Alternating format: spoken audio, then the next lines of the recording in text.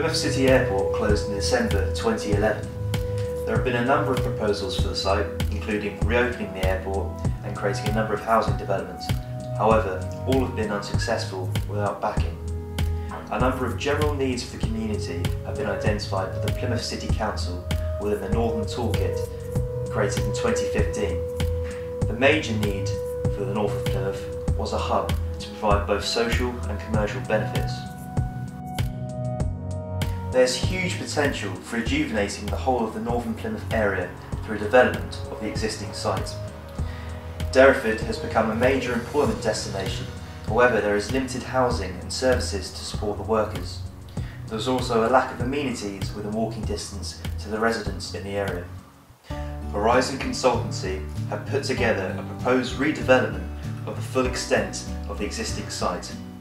Development opportunities identified to meet the desires of the council and local community include a range of housing, a community centre, a shopping centre, a secondary school and a new entertainment arena. We are Horizon Consultancy. Welcome, my name is Thomas Pearson and I'm the Project Manager for Horizon Consultancy. I'd like to introduce you to our marketing video. Horizon Consultancy was formed in 2016 and the design project team includes civil and coastal engineers and mechanical engineers. A number of potential design options were evaluated, but the one that really caught our eye was the Plymouth City Airport redevelopment. The site is located to the north of Plymouth in the southwest of England. The whole project emphasis is on sustainability and trying to provide benefits to the wider community. The Horizon Consultancy team comprises of Thomas Pearson, Project Manager, Sam Cale, Project Secretary, Paul Newland, Structural Lead, Nick Benham, Civil and Structural Engineer, Tom Jones, Civil Lead, Ryan Bruton, Mechanical Lead, Ryan Summers, Energy and Environmental Lead. Horizon Consultancy has identified a desire for a medium-sized entertainment arena with a capacity of 1,500 to 2,000, which is dynamic and able to host a range of events. This structure will incorporate a number of unique features such as mechanically opening walls that can transform the venue from an indoor arena to an outdoor amphitheatre, which will increase the capacity threefold. The structure has been designed using the Association of British Theatre Technicians technical standards for places of entertainment.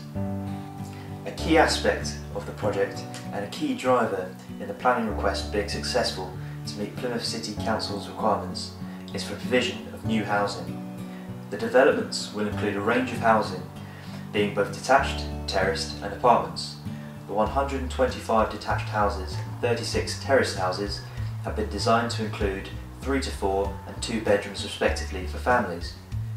A total of 34 residential apartment blocks offer housing for smaller families, couples and single occupancy, featuring a mixture of 2-bed, 1-bed and studio apartments.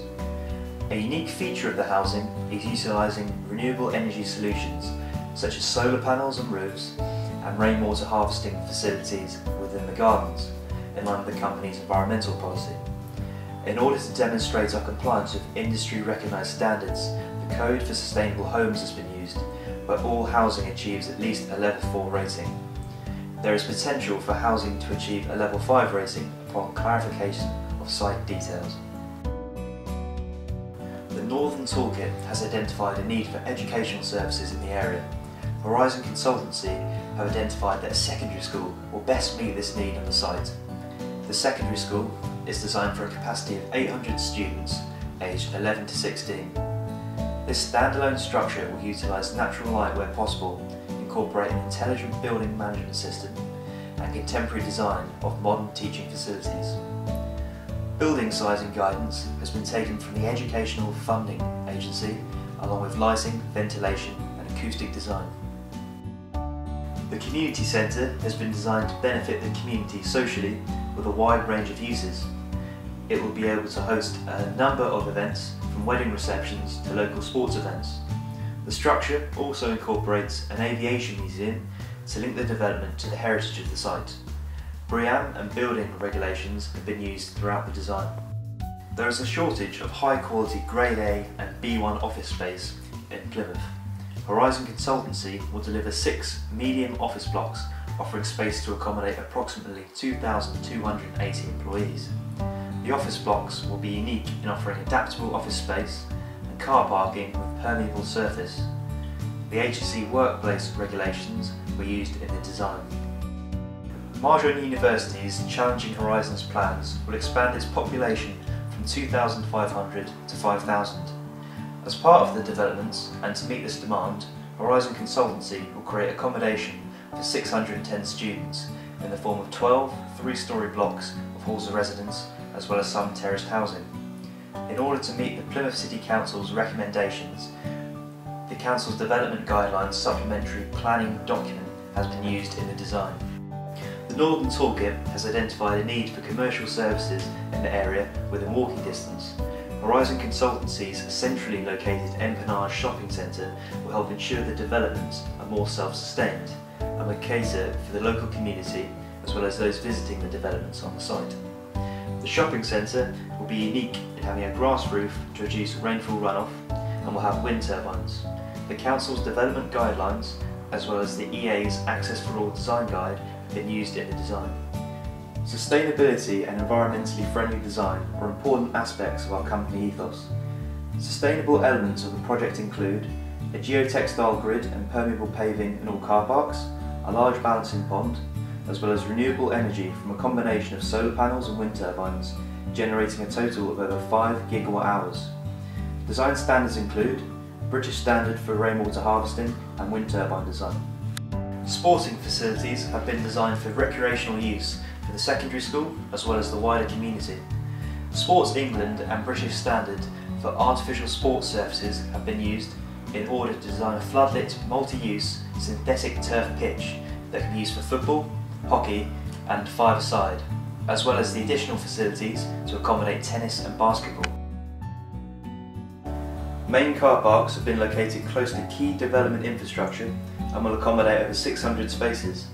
Additionally, an expansion of the George Junction Park and Ride will provide around 400 spaces.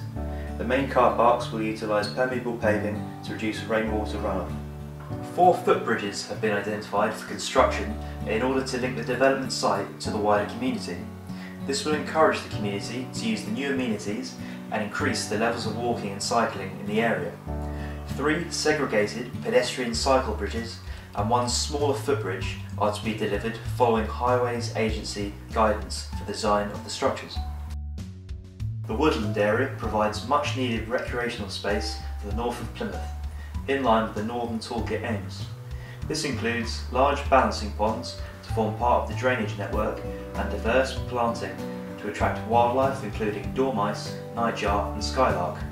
The woodland area has been designed in accordance with the SUDS manual and Woodland Trust guidance for accessible woodland.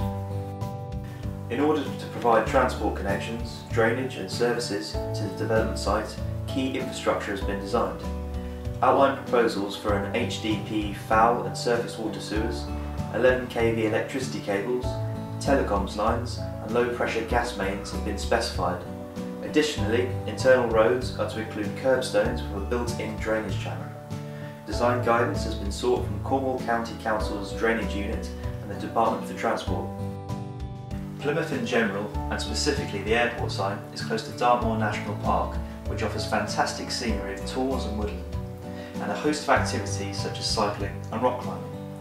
In order to increase the pedestrian and cycle access between the site and Dartmoor, Horizon Consultancy has designed a 1.8 km cycle link to the existing Plymouth Cycle Trail, suitable for both pedestrian and cycle access. Cycle hire will be available to make the cycle link more accessible, and in line with the company's sustainability policy, the surface of the cycle trail will utilise tarmac surfacing with a vegetable binder. The design was completed using guidance from the Department for Transport and Highways Agency. In order to reduce congestion on Tavistock Road and to provide a suitable link to the development site from the A38, carriageway expansion is to be undertaken on Forder Valley Road and Novorossiysk Road.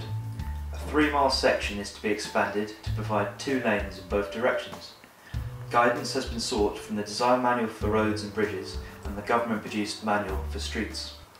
It has been estimated that the entire project duration will last 7.5 years, from June 2016 until completion in December 2023. The design phase is expected to last 9 months, followed by a 5-month planning application and a 2-month tendering process. Construction is due to commence in late 2017 and last 6 years. It has been split into 5 phases, with road widening, infrastructure and housing prioritised at the start. The principal contractor will be expected to have enough resources for 2 project components to be completed concurrently. On completion, an important handover phase will be commenced. This is crucial to integrating the development into the local community and ensuring that all of the proposed designs have been built in accordance with the relevant design standards. It is at this stage that the final BREEAM and Code for Sustainable Homes assessments will be completed. The total cost of the project has been estimated at £223 million. Upon completion of a discounted cash flow analysis, it has been determined that a business loan of £150 million will be required to account for the deficit during the project. At the end of the construction phase, the expenditure deficit will have reached a maximum and the payback stage will be initiated.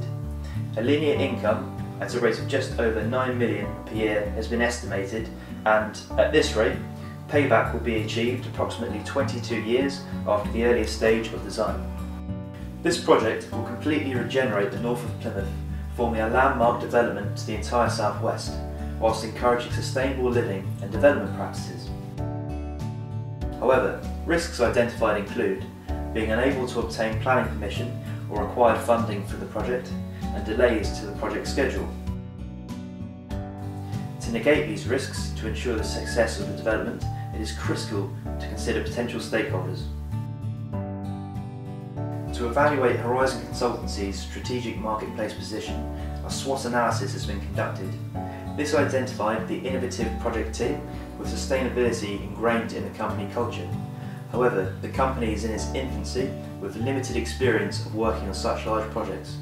We have the opportunity to create a reputation as an environmentally conscious, forward-thinking company. However, it may be difficult to compete with already established competitors for projects and cost savings. Numerous design standards and codes of practice have been used throughout the project. These have guided the design process and have formulated the basis of controls to be implemented throughout the construction and handover phase.